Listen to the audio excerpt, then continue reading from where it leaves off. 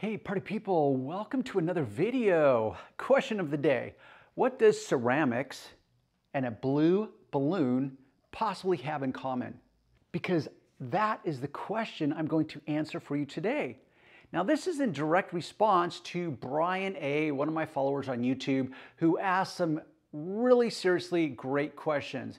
With the attempt to dissect your questions, I'm going to start with this: waterborne technology. Why is it so unique? Now, just to clarify, this is true waterborne technology. Now, I say true because the chemistry of this proprietary chemistry, chemical engineering of this, used a water molecule as the carrier for the other ingredients of this formulation. That is different than, well, other products. Because some products will say water-based, but that doesn't necessarily mean it's the same proprietary blend or engineering that this has into it.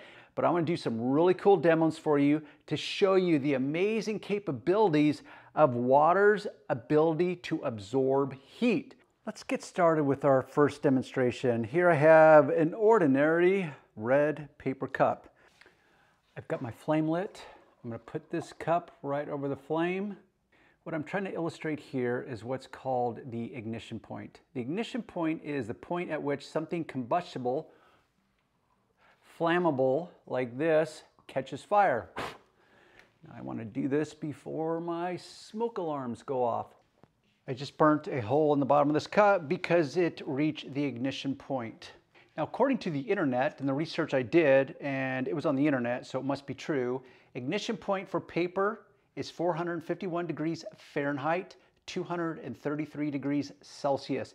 That is the point at which something combustible will ignite and flame up when exposed to air and a heat source. Now I'm going to take this same paper cup.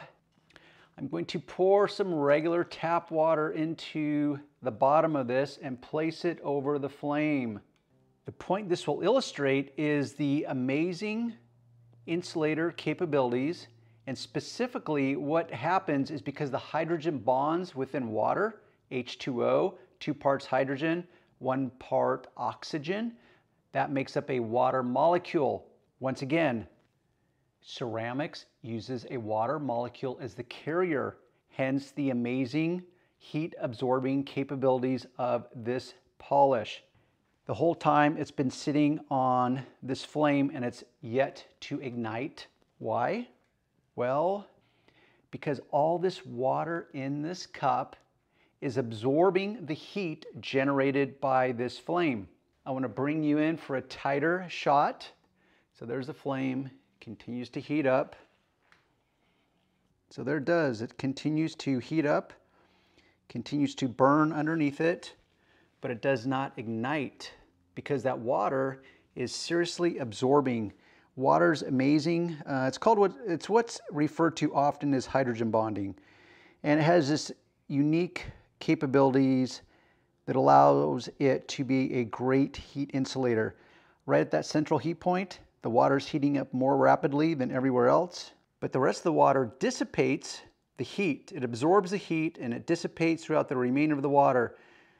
I'm just going to let there sit and burn. I can see more bubbles forming at the bottom of the cup. Eventually, as I continue to talk, I think we can get that water to fully boil, or at least generate some more of those boiling bubbles. But wait, there's more, which brings us back to the balloon. And I'm going to switch from blue to yellow. This is an ordinary latex balloon.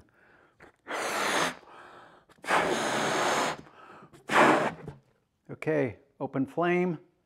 Let's see how close I can get to it before it pops. That was dramatic. Let me spark this baby up. In the meantime, this continues to heat up. The flame has been going this whole time.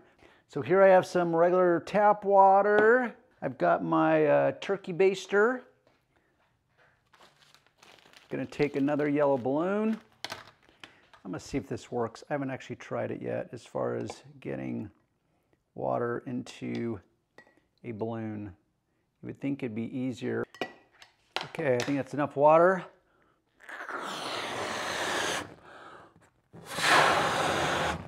Tie a knot in it. And let me bring you in for a close-up view so we can check this out.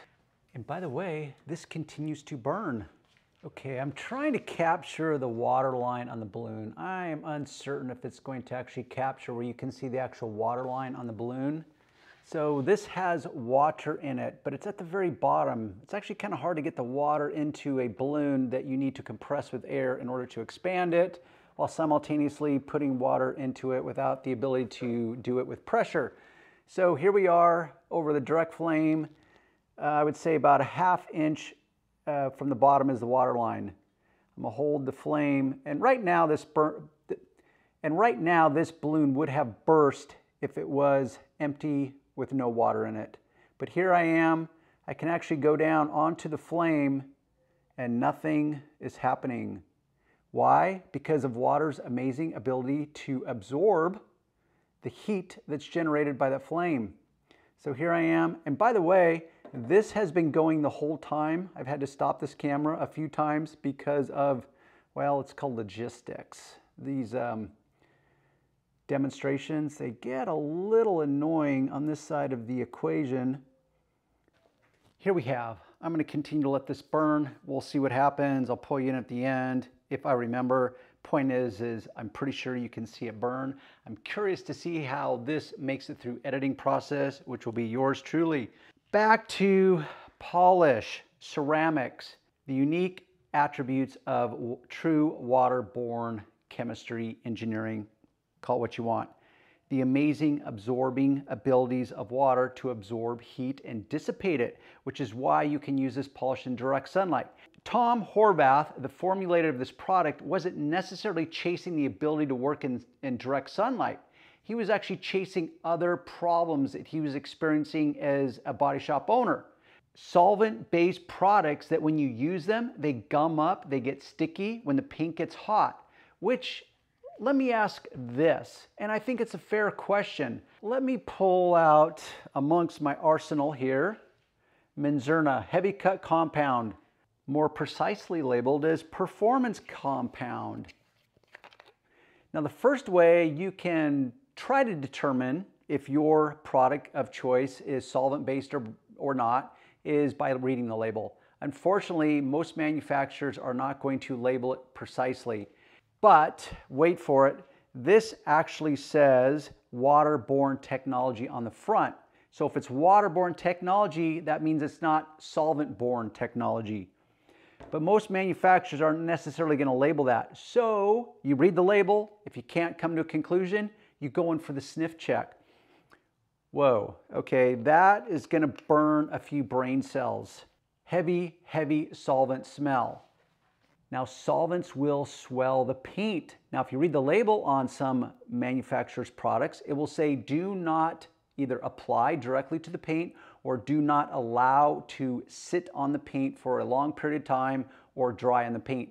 One of the main reasons for that is it will swell the paint and eventually it will do permanent damage to that paint. So in response to yet another one of your questions, Brian, yes, solvents can be damaging to the paint, which is a video series for a whole other time. So we have smell, we have swelling of the paint, we also have this thing called plasticizing. So what happens is you're compounding a car with one of those products, and just to clarify, this is not a compound. It performs like a compound in its amazing cutting abilities, but it's not an actual compound. So plasticizing is what happens, well, think of it like this. Think of cement when it's wet, or think of latex paint, which is water-based. When they're wet, they're water soluble, but when the water evaporates from those mixtures, cement, latex paint, or the solvent evaporates from those mixtures, what happens is it's not reversible any longer. So you have latex paint that can now be washed with water and it doesn't break down. You have cement, obviously, that sets, it cannot break down with water. This stuff, it plasticizes in the seams and crevices and nuances of a car when a technician is buffing the car, and that becomes like cement in trying to get it out. But once again, those are some of the problems that Tom was experiencing as a body shop owner. Traditional, heavy solvent-based products. It reeks, it smells horrid. The solvents will swell paint, so it becomes not so safe when you hand it to a newbie technician that doesn't know what he's doing. Thirdly, it will plasticize after the fact as all these solvents evaporate from that product and becomes rock hard in all the seams and crevices of your polish job. If you took all that information and you felt like, okay, that's a lot of information to digest, and we're literally only talking about the unique attribute of true waterborne technology, and yes, by the way, it's still burning and the paper is not burning, and you reduced it down to something as ridiculously simple as this. Why did Tom formulate this product? It was not to compete with that garbage over there. It doesn't mean that's all garbage. It would really largely depend upon your interpretation of garbage. Now, I consider that garbage for very specific reasons. Like, oh, hey, guess what? We've got our 2, 3, 4 products to go from heavy defect removal down to a swirl-free finish. Okay, great, because I want to buy 4 products instead of 1. But then, so many of these manufacturers, they play both sides of the fence. So they'll come out with their multiple product lineup in order for you to achieve desired results. But then, for example, like 3M, they also have their one-step product. So in the event that those 3 steps don't work for you, well, we've got one step for you. It's like, whoa, well, which is it, 3M? If your one step really works, why do I need 3 products? Or how about Shoal Concepts? Now, Shoal Concepts has a massive lineup of products, compounds and polishes, but wait for it, they have their real one-step compound. So it's not just a one-step compound, it's a real one-step compound. So once again, Shoal Concepts, which is it? You're gonna play both sides of the fence. So that has to do with intent. Did Tom develop this to make money, selling and competing yet the same garbage system, which is multiple products? No, which is why, as he states, we are simple and we are the answer. The answer that these products could not step up and answer for him as a body shop owner. So that's the intent of this. It's like, okay, by the way, bad business model, Tom, because you're selling one product. You're putting all your eggs into one basket. But that's because as a body shop owner, he wanted to step up and answer the problems that the industry was not answering for him.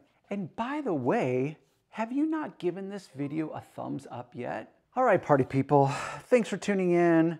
What I want you to do, this is your homework assignment.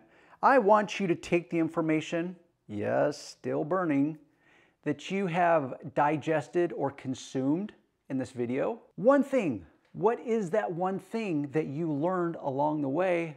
Or what is that 1, 2, or 3 things that you want to shoot into my argument that I think I made a very compelling case for true waterborne technology? What are the ways that you could shoot holes into this? I want to hear what those are, because what I'm going to do is after the fact, I'm going to read your comments. I'm going to figure out better and better ways in which to illustrate the unique capabilities of this polish. Why? Well, if you haven't picked up on it yet, I'm a pretty frustrated individual. Just like Tom Horvath, the formulator of this product, he himself was very, very frustrated, so he took action. So this is me taking action and saying like, wow, okay, I'm in a unique position. I've actually had the ability to use this for over 15 years now. It's always been what I call my sure thing. So yes, I continue to test other products out, and yes, I can make any one of these products work because I have experience. But if you're a beginner, a newbie, and you attempt to do this, you might become very quickly very frustrated. I don't want that because I've lived it, I've been there, and I know the frustration before I was introduced to this product. So I had to constantly finesse, or I would take a car that I was trying to polish as a mobile detailer in the direct sunlight. It's like, oh my gosh, this stuff is gooing up, it's gumming up, it's sticking up. I can't do it, so I'd have to find a piece of shade in order to work on the car. Well, that's the kind of frustrations I don't want you guys to go through, but those are the kind of frustrations that drive me to make videos like this and poke holes into this hyped up, embellished, complicated industry, and it's not just that, because now this industry wants to play both sides of the fence. So once again, here is my prediction. Any product line, any manufacturer that's still in business in the next few years, that's in the polish or compound business, they will have their own version of a single product polish. I promise you that. You know why I'm so certain of that? Because they're already doing it. And this was developed over 20 years ago, so I know the technology exists. Which then would get me to ask, okay, companies, if the technology exists, and some of you already have it, at least you think you have it, 3M, Shoal Concepts, Meguiar's, Minzerna, okay, if they already have it, then what's the dealio? Does your one step actually work because your 3, 4, or 2 steps are inferior? Or do your 2, 3, 4 steps, do they still work, but that's your backup plan? Like, which is it? That's what I would call playing both sides of the fence. It's like, oh, if this is so great, then why are you still selling me that? Or if this maybe doesn't work that great, well, it's like, oh, well, this is good, but it's not really that good. It's not really a one step. It's kind of a one step that you have to finesse and be aggravated and frustrated over, but we've got our backup plan still, which is multiple products. So I see that as a problem. I see that as being duplicitous, playing both sides of the fence. I don't appreciate that, but that's just me. That's just my opinion. Tell me what you guys think. With that, I'll cut there. 26,543 words or less, but who's counting? I will see you on the next video. As promised, I want to bring you in because this has been burning the whole time that I've been droning on, and I want to show you further how this is not burning, but it is beginning to heat up further and further. More bubbles are forming. So really, really cool.